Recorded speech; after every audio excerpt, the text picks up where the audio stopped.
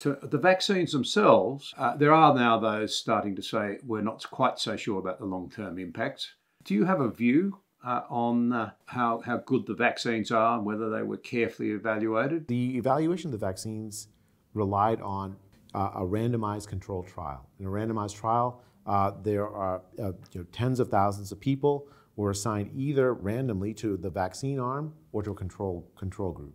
The trials didn't ask and didn't check whether it stopped you from getting infected with COVID at all. Maybe you had very mild infection. It also didn't check to see if you died from COVID or other things. It didn't have enough people in the trials. Tens of thousands turns out to be not enough to check to see if there's an effect on severe disease and death in the trials. What we learned in the process after the vaccines were released is that, in fact, the vaccines are not very effective at stopping you from getting COVID. It's not very effective at stopping the transmission of COVID.